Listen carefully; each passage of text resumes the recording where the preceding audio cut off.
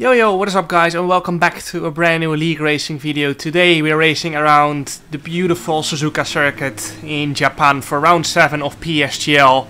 As you guys might know, championship wise we're not looking very strong at the moment, but all we can do is just try as hard as we can to get as many points as we can. We just need to try and win races, and that's what we're going to try and do today here. It's not easy doing PSGL as we're obviously preparing for F1 esports, and we go into a lot of these races with very limited preparation.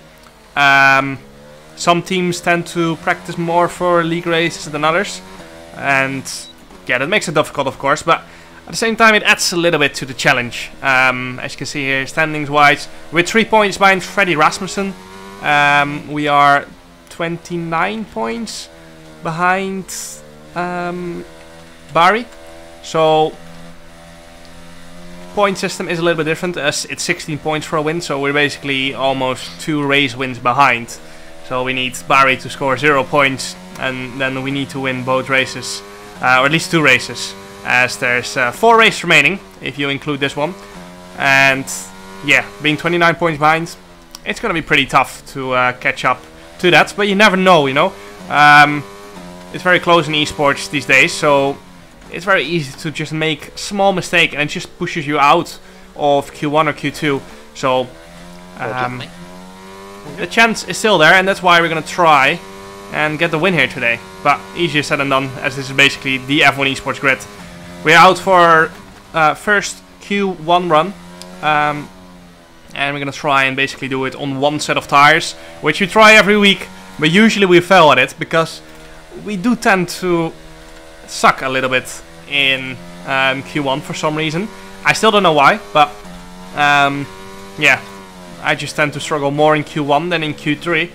But yeah, before F1 esports I will try and figure out exactly why that is, as it's been an issue for the past 2 years basically, and I really need to get on top of it. So I'm gonna try hard and figure out why exactly we are struggling in Q1. But now to the actual lap.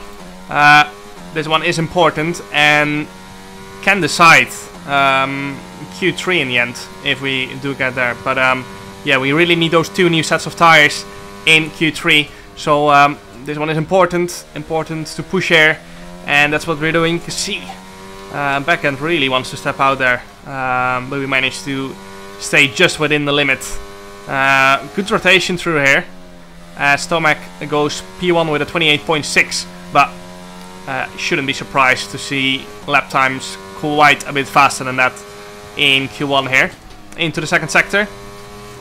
Very easy to spin out in this section. If you play the F1 game yourself, you will know those curbstones on the outside will absolutely yeet you off, and you just bottom out. It's simple as that. You take too much of the outside curb and you just start skating. The tires are not touching the ground and you just go skating across the curb. So it's very important to not do that. And you can see Backhand wants to step out. Our car is set up really tricky, and you can see that into the last sector now. Lucas Blakely goes P1 with a 28.4, but we are on a pretty good middle split as well, so we might be able to improve on that. Into the final chicane, taking a lot of curb on both sides. And now up to the line, it's gonna be a 128.545. Not a great last sector for me. 100 down to Freddy Rasmussen, and I think half of 10 down to Lucas Blakely. So most likely good enough. So that's why we stayed in, and you can see that in the end we only dropped 2 P8. Lucas Blakely with a 5-place grid penalty. That's an interesting one, but usually we restart the lobby after qualifying, so if it's an unfair one it probably gets removed. But yeah, the issue is that there tends to be a lot of desync. As you can see there, Danny Moreno, our teammate, out in Q1. That's unfortunate. Struggled a little bit there, but yeah, as I want to say, usually there's desync in qualifying between at least 2 people, so usually we restart the lobby. Now on to Q2, our first new tire run. We've got 2 new sets for Q2 and 2 new sets for Q3, and the middle split is not great. You can see a 12.0, which is not a massive improvement compared to Q1. So we need to do better on that front. Through the last chicane now. See if we can do better than our first Q1 run, which was a 128.5 up to the line. It's a 0.4, which is an improvement. It's honestly, for Q2, it's definitely not good enough. You can see Danny Bresnik goes 2/10 faster than us. Just wasn't a great lap. So we have to improve. You can see as we finish our in-lap, we've dropped down to P11. Barry Borman, championship leader, only P10. So he's going to have to improve as well. And that just shows how close it is. Now, this one is where it's going to count. This one needs to be on the limit. Otherwise, we will be out in Q2. DRS open and into turn 1. And that wall first S section, we're going to have to be a lot more on it. As that's where you can gain a lot of time. Simply by pushing the car to its absolute limit through turn 1. You can see 600's up already. And that just shows pushing just helps so much through this wall section. Already 110 up. As is always the question, of course, how much did I sacrifice corner per corner in the lap before, but we're definitely more on it, and it's a 1.510 improvement, and we just need to carry that on in the next sector as well. Through the fast right-hander, and I bottomed out a little bit there, but we just managed to keep it on the island. Into the hairpin now. This is where you can lose or gain a lot of time as well, as it's easy to just get a little bit too much wheel spin. And now, smooth on the steering wheel through this section. Take a short line, which gains you a little bit more time on the F1 game. Missed the apex through that corner by quite a bit. And luckily, we managed to still gain time, even though I missed the apex by quite a lot. And into the final sector now, 2.310s up. And we're going to try and do it a little bit better in the last chicane than last time around. Down to third gear. You can see that was not very good. Big snap of oversteer. And we've lost time in the last corner. Just over half a tenth. And it's only P7. So on the edge, man. It's crazy. It's too much for this session. For an actual session. I think we're out. There's still so many people on laps. Yeah.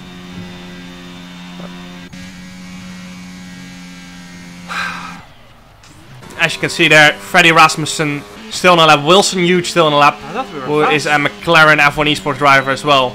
And McLaren have got their stuff sorted basically, so as you can see, we get pushed out of Q2 as Thomas Ronhard does some pretty impressive laps here in Q2, but yeah, you can see how close it is. It's crazy. 1/10 between us and P2. And we are P12, so that's just crazy. You can see here Q3 results. Thomas Ronhard gets pole ahead of Lucas Blakely, Alvaro Carlton, Freddie Rasmussen, Tomek Paratsis. Surprise, Marcel Kiefer was P1 at the start of Q2 when everyone had done their new tire run, but he also just didn't improve enough on this last run. So yeah, seems like Red Bull does have the pace, but they just didn't quite nail it that time around, right, and I think it was the same for us a little bit.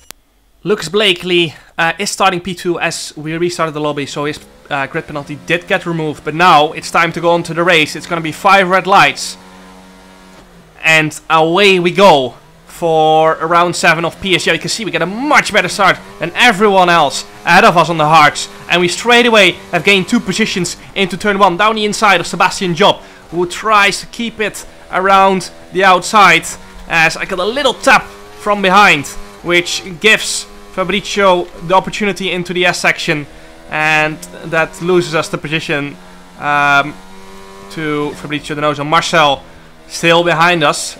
He seems to be struggling a little bit more than us. I think he got hit as well somewhere in the S section, so now he's dropped even further back.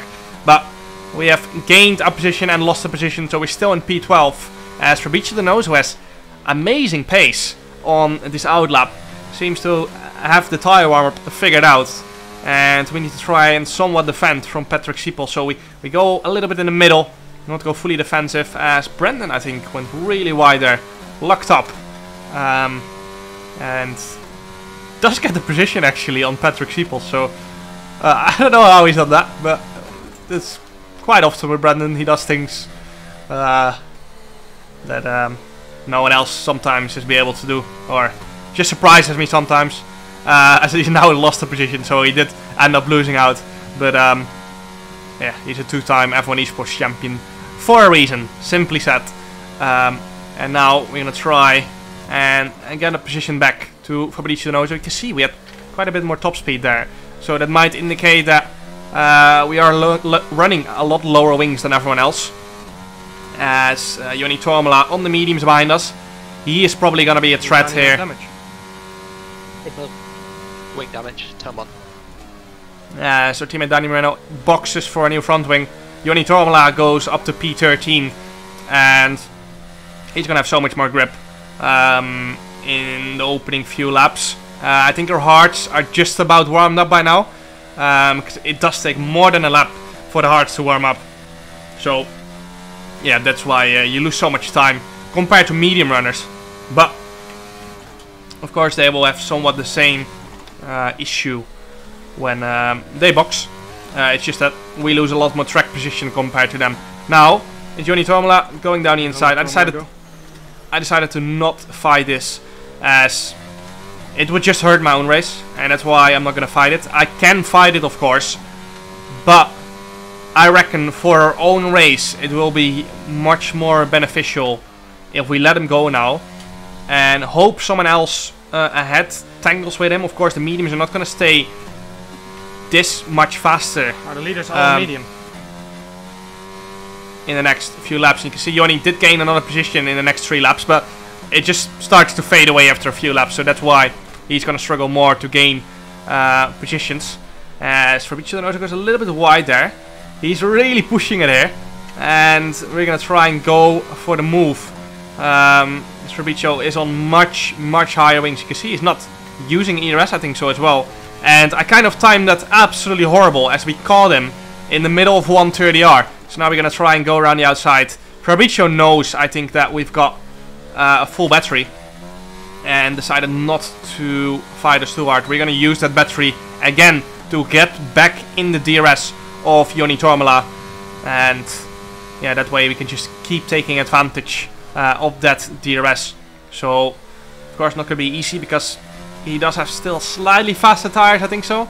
Not much anymore, because the mediums do tend to equal out really fast compared to the hards. So he's of course also stuck behind Daniela Dat, who is also on the hard, so that helps us a little bit here, I think so, to try and stay within the 1 second window. You can see pretty easy for us to stay within the 1 second window as we enter lap 9. As Joni gets a big snap of overs there and goes off, and that's a free position for us, so that's nice. But now we do need to get back in the DRS of Daniela Dat, so we're gonna have to push pretty hard here to get back in the DRS. You can see here Barry Berman leading the train on the hards, and I think everyone else ahead of him, apart from Thomas Ronhaar in the Haas, is on hards, on medium, sorry. So yeah, it's Barry, then Freddy, and then Thomas, the net leaders of the hard runners. So if we can somehow get to Thomas, then we are in for the race win. I don't think so, man. I think I can overtake people pretty easily. Probably. Do what you think's best. So as you can hear me have the discussion with my engineer, do we go for the undercut or do we stay out? And as you guys might know, I like to stay out. I like to... Yeah, I don't mind losing track position as much. So yeah, that's why you always usually see me go longer in stints than others. I just like the challenge of fighting through the field on a fresher set of tires, which I think is a little bit harder on this game, but still, it just feels better. So as we've caught up to Daniela Dat now, who is boxing, as you can see there, onto a set of medium. Same for Freddy Rasmussen. Barry Borman stays out. That was ideal. I'm gonna try and close the gap to Barry, obviously. As you can hear me say there, Thomas starting on pole on the hards and is now leading the race again. But of course, he's in the net P5, so if he boxes to new mediums, he's probably going to come out in P5. And then he has quite a lot of work to do. So, yeah. As you can see there, our teammate Danny Moreno has retired from the session. And we've gained quite a lot of time to Barry on this lap. Around 7/10, I think so. With the help of ERS, of course. As we just had 100% more, I think 70% actually, starting that lap. Same to Thomas, I think we've gained 8/10 to him. And you can see their fastest lap of the race. As we're just pushing on as hard as we can, as our teammate, his car is pulling off to the side. And retiring from this race. A bit weird, it gives a yellow flag, even though he retired in the pits, but it is what it is. His car will be removed soon from the session. As we go on a lap later, 2.7 seconds behind Thomas Ronner now, as Daniel Haddad has crashed one corner after Deckner. Are you joking? Yeah, box. What are the odds?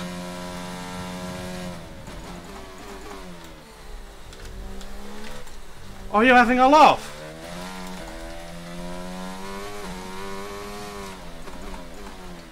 Well, that's mental. Walked onto the hearts. And as you can see there, the best timed safety car ever. This is a big help. I think we didn't quite use all the advantage possible from the safety car, as we were still 1.5 second green on our delta. But it's definitely helping. As you can see, I have to push here on the pit exit, which is why I'm using the overtake button. But we get out right ahead of Freddy Rasmussen. And if you guys remember, Barry and Freddy boxed quite a bit earlier than us. And we would have probably come out in P10 here. Disrespect, P11. but I'm glad. Why did Bresnay overtake him?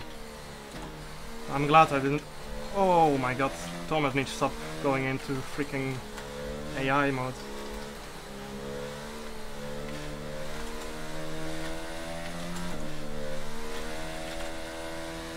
I'm glad I didn't listen to you guys. Yeah, no, it's alright. So yeah, as you can hear me say there, I'm glad I didn't listen to you guys, because my engineers of course told me to go for the undercut, but they know as well that I like to go long, and that usually pays off if a safety car comes, and that's what happened here today. We tried it in a Spa in PSGL, but it didn't work out. But now, restart of the race, and you can see we're not going to use too much overtake here, because everyone ahead is going to be fighting, and we kind of just want to do the opposite of what they're doing, just to be different, you know. No, but as Thomas is in P3, there's not really any point in rushing this too much.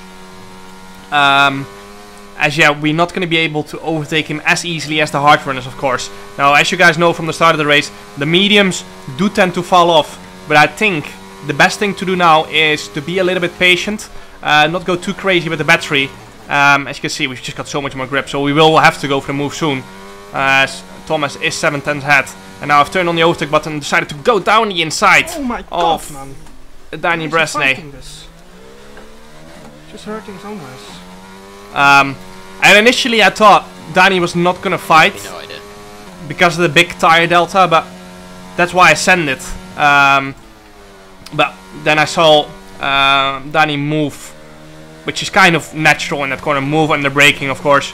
So yeah, I just was a little bit confused at the time, as I thought Danny was not going to fight it. But now we do know he's going to fight it. We've lost a little bit of time. The move was obviously predominantly my fault, but Danny didn't really get a massive disadvantage apart from him losing half a second to Thomas Ronner.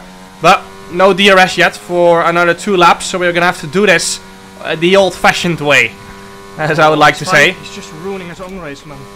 And now into turn 1, down the inside. My god, he made it hard. And up to P4 we go. So yeah, P4, and now we have a little bit of a gap ahead of us, so that makes our life a little bit harder. We've lost a bit of time with the small incident we had with Danny. I'll in the meantime, Alvaro and Barry collided behind us. Kind of our fault, because our little incident caused a huge close-up of the field behind us, and then it became a little bit chaos. So that's why you saw Alvaro just after the move get up to a position, as Thomas actually has a huge incident, and the guy who was pole position and looking to win the race is now suddenly out, or not out. He's still P4. I think he didn't get damage somehow, but yeah, now we are on the mediums right behind the hard runners. But as I said, as you guys saw earlier on in the race, the mediums are not holding on very well. We have been very cautious with the use of our ERS, so we should have more than the guys ahead of us, but our mediums don't quite have the advantage anymore of the hards, especially with 1.5 laps to go. You saw Joni Tomala struggle to make big ground after 3 laps on those mediums compared to the hards, and we are kind of in the same scenario. Barry has dropped back quite a lot. You can see 2.5 seconds back, and you can see there going into the final chicane, Tomek was flashing, which means he's under 10% battery, and he's gonna have a lot less power on this straight. 1 lap to go, and you can see the back end wants to step out. The tires are struggling. Fastest lap of the race with the help of the battery. Around the outside we go into turn 1. Can we pull it off? We're gonna try and squeeze in there around the outside, and we just get squeezed off a little bit there, and we stay in P3 for now. Side by side on the apex, still swiping up. Yeah. But we still do have a battery advantage here, and it's not over yet. You can see we don't quite have the grip anymore through that S section, but we still have that battery, and I reckon a little bit less wings than the Alfa Romeo ahead of us, which should help us on the final straight in the run-up to the last chicane. Now, a little bit deep in the hairpin, but we managed to keep the speed up, and the back end just doesn't want to work with us anymore. Traction is poor. It's a rear puncture. And you can see now the help of slipstream coming in handy. Tomek not getting any slipstream because he's too far back, and now we've got the battery advantage and slipstream, so we need to time this right, because remember at the start of the race we timed this wrong and we almost ruined an opportunity on the overtake of Fabricio Donoso, but we've learned from that, so we re-enable the overtake button, and into the last chicane we pull on the outside just ahead of the apex, and I get a big snap of overstay in the final corner, but we manage to pull it off, and up to P2 we go. Lucas got the fastest lap of the race in the last lap, so that's our point gone, unfortunately. But yeah, from P12 on the grid, this was probably one of the best results we could have got, and yeah, with the help of the safety car of course, but we have taken that risk in the past and it didn't pay off that time. I think Spa we gave up quite a few points to in the hope for a safety car late on, and yeah, it was a bit iffy at the end, wasn't it? As you can hear me say that, I waited too long probably with pushing as hard as I could to go for the moves, but yeah, that's my bad, that's completely on me. So yeah, we keep the title hopes alive with that P2, and Barry got penalized for the incident at Alvaro, so that season dropped down to P9, and now Lucas is basically on par with Barry, and we close in a lot of points on Barry, I think 10 to be exact, so that helps us and keeps the title hopes alive. So hope you guys enjoyed, make sure to like and subscribe for more league racing videos, and see you guys next time. Ciao.